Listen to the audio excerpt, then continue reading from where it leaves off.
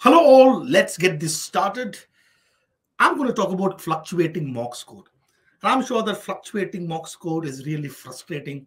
So let's talk about it, understand what to deal with it, how to handle this, and is there anything important that we need to understand with respect to the situation that you are in. Now, first of all, before we even start, we'll have to first figure out what scores are we talking about. I mean, there are different scores. The one is your, I'm just going to call your raw score. Raw score is a score that you get, which is +3 for every correct answer, in -1 for wrong answer. So if there is a theta question, then 0. So that is a raw score. Then there is a second thing, which is the percentile. It is actually not a score, the percentile rank, because at the end of the day, it gives a sense of what rank you got, right? So what is fluctuating really? Okay, but there is one more score.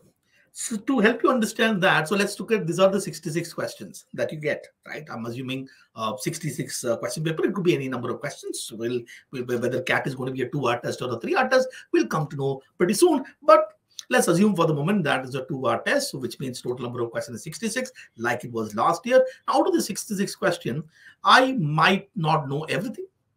So maybe from here to here would be probably the part is based on my knowledge, which means that there would be questions here which is beyond my competence. I don't have the competence to solve these questions. Even if I've got time, it is quite possible, right?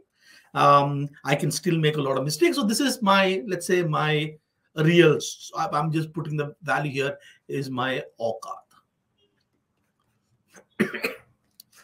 And what of course happens in examination, we don't even attempt all many questions. We probably will miss some certain number of questions. In the examination, we'll probably end up attempting this much, right? So this probably would be my attempts. It could be slightly, let me actually, this is like too bad. 50% of the questions you did not attempt that in your academics. Like, let's put it here. Okay. Let's put it that to be my attempt. I attempted X number of questions. This is what I actually attempted. Out of this question that I attempted, I'm probably going to get some questions correct and some questions wrong. So this particular point here is the number of questions that I got correct, and which eventually gets my marks by negating whatever is the negative marking that I got here. So the area that is going to be here are, let's say, my missed opportunity, or the question that I sort of missed. This will happen once you take the test. When you retake the test once again without any time limit, you understand how much do I actually know, and that is going to happen, right? And then you have the next one, which are stuff here wherein you made mistakes, probably all mistakes. I'm just going to call it silly mistakes, and these are all the things that and these many things are the one that you actually got correct. Now, when you look at the score, are you telling me that this score is fluctuating? Number of corrects is fluctuating? Are you telling me this score is fluctuating, which means I have after retake my test, is that fluctuating? My sense of the word is this score is likely going to increase over time, because as you know more, you'll know more many stuff. But what is really fluctuating? Is your rank fluctuating? So the first thing that we need to understand in terms of when we even answer this question, fluctuating scores, I just need to understand what is fluctuating. If this is fluctuating, this is the number of correct is fluctuating. It could be more number of reasons. Maybe you have figured that out. Why did you, for example, missed all these questions here, which you could have solved? What were you doing? What behavior was it? So, you need to understand. You and I should be very sure and clear about what is that which is fluctuating. Now, if it is my gut feeling, is that while the score difference you see is, I do understand the number of corrects may go up and down, up and down. We're not able to make sense of what the hell is going on. But what is absolutely important is that at the end of the day, you look at, for example, you've got test 1, test 2, test 3, test 4, test 5, and so on and so forth. Let's look at your score. Okay, each of the section, you also figure out, let's say, what is your sort of your OCAT score. And also look at the third one. I need to understand what is the 99 percentile score. Okay, 99th percentile score or 95th percentile score, you can put those numbers here, and those are the gap that I need to identify for every single test. So for me to make sense of why things are fluctuating, that is important for me to understand. I need to understand again. And what I'm saying is, you've got your test score. Your test score is one value that you need to have. Other value that you need to have is your AUCAT score. Okay, for each of the section, you would want to look at what is the 90th percentile sort of score, or 95th percentile score, or the 99th percentile score, or maybe even 99.5 percentile score. I'm sure that when you take the mock test, if the number of test takers is anywhere more than 500, whichever mock test that you're taking, if more than 500 is statistically valid data, you would get. All right, so that's the case. 5,000, even 1,000 is good enough to get a sense in terms of what the hell is happening. And then you look at across these tests. Now, what I essentially need to understand, for example, my gap. So let's assume, for example, I'm focusing currently on the 99th one. So the gap, there is one gap that is between this gap between your AUCAT score and 90th percentile score. And the other gap, of course, your test score and your AUCAT score. These are sort of the gap that you can understand when you understand these fluctuations. Why this fluctuation is happening? Is it because the paper was different? Sometimes I've also seen that since people take sort of multiple test series, mock test series, then from one test series, other test series, you see certain changes. You can't make sense of what the changes is. It is absolutely important to put these numbers here, so we'll get a grounding. We will probably understand in terms of where am I with respect to the person who is getting the score. And other important thing is, let's talk about this the fluctuation that happens in the percentile rank. So I've got this data here, which hopefully there you go. This is a CAT 2021 scale score versus percentile rank. So this is the data that we have. So once the CAT is done, so we've collected data from the students with us, and these other kind of score. This is a reasonable plot of the CAT score. Now, typically what happens, the people who are essentially getting more than, let's say, 99, there'll be 100 percentile here. People who are getting more than this percentile, they actually don't see too much of variation with respect to the percentile, though there could be huge variation in score. If you actually look at the point, let's say there's a point, let's look at that particular point close to about 99 percentile, and look at this particular point, which will be probably about 99.87 percentile. The difference in score is huge. The real fight happens. So even if, let's say, there's a huge fluctuation in score, you see that your percentile is like 99, 99.5, 99 to 99, sometimes 99, 99.5. That you see that your percentile is actually not, at least you start seeing 99, 97, sometimes 98, 99.73. So people who have already reached this particular level, you actually need to understand that you need to have a huge chunk of increasing your score so that you'll be able to get pretty high, very high percentile, right? But you don't feel it. You kind of don't feel the change. The real worry happens to all of us who are, let's say somewhere in the 70th percentile. Let's say I'm in the one test, I got 75th percentile. I have no idea what happened. Other sets, I'm already going to 50 percentile. So from 75 percentile, I went all the way to 50 percentile. I don't know what the hell is happening. Nothing is happening. If you actually look at the story here, let's look at this. This is a 51 percentile. This is a 75 percentile, right? And let's look at what the gap are we looking at. So this is each of these points is 5 marks, right? So we got 5, 10, 15, 20. We have got a gap of about 20 marks. This 20 marks is spread across, let's say that is about 7 questions. Let's assume for the sake of simplicity, I'm just going to look at 6 questions.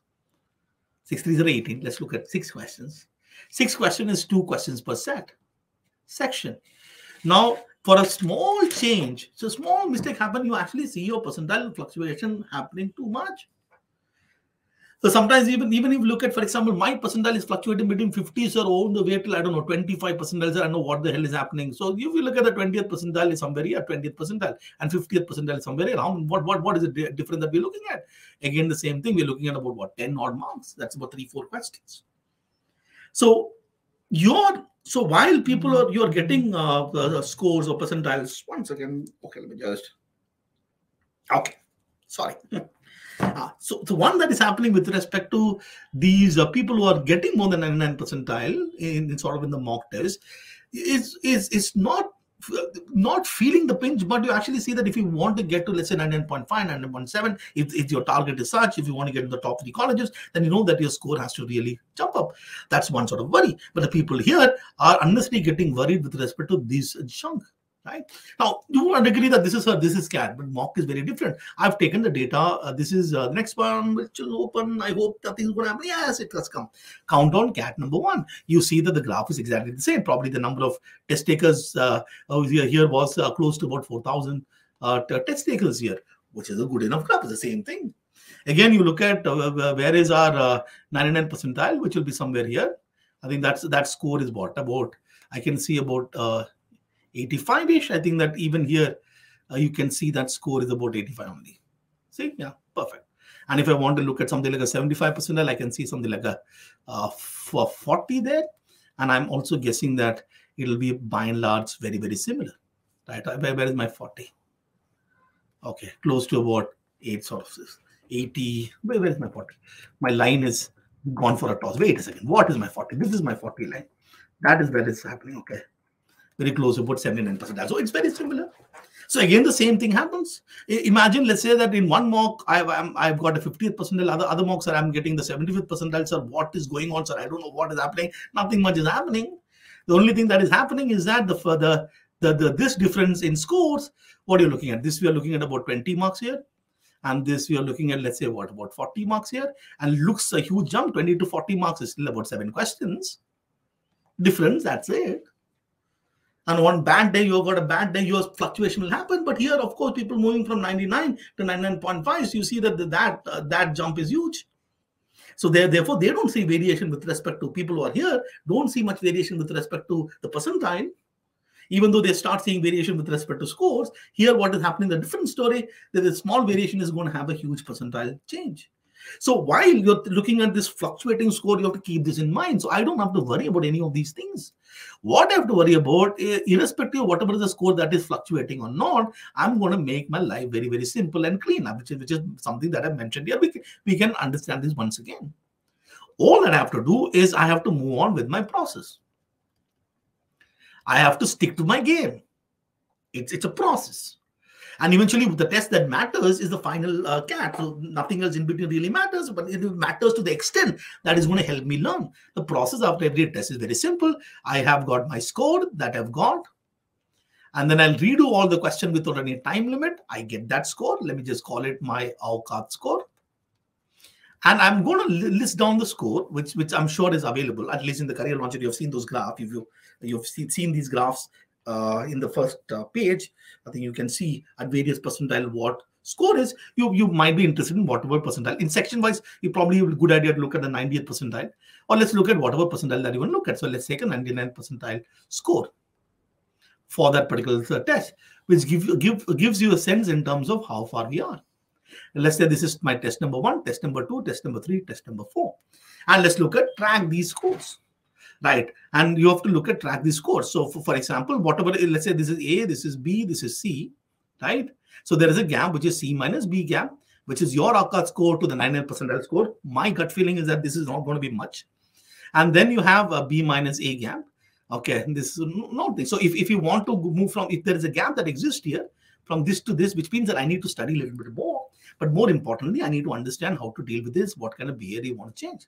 So it doesn't matter if the score is fluctuating. It doesn't matter. Some tests may be very difficult. Some tests may be easy. The test level of difficulty may change up and down. What is happening is that you keep your life story very simple. I really, really want to talk to those people who are getting fluctuating score between 50 percentile, some 40 percentile. Sometimes you get 30 percentile. You don't even want to tell people you got 30 percentile. Please understand that it's a small jump. If you look at 2 questions in every set, so that's a jump that I would want to see. So if you simply, from wherever you are, let's take, for example, I'm here. Let's take 20 jump, 1 to that 4, right? So this is 10 to 30. So that is like 2 questions per section.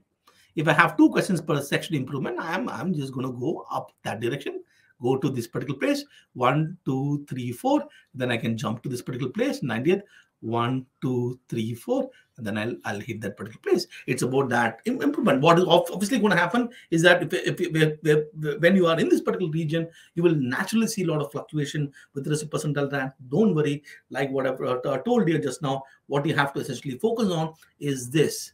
Keep a note of this one and continue to take the mock tests, continue to do the learning. I'm sure that life will be good. Thank you so much and goodbye.